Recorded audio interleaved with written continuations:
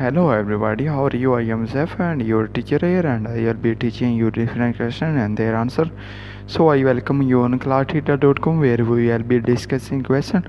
So let's get on the question. So our today's question is, which one of the following results from the latest decision round are least important in providing guidance to company managers in making their strategic moves and decisions to improve their company's competitiveness and rank among the top performing companies in the upcoming decision round?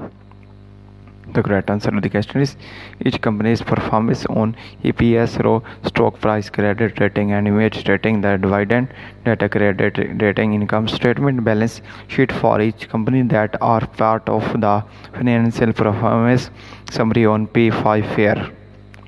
So that's the correct answer of the question. If you have any questions, leave a comment. I will be answering you as soon as I can. Thank you very much for watching the video. Please do not forget to like, share and subscribe our channel. Until next question, bye bye.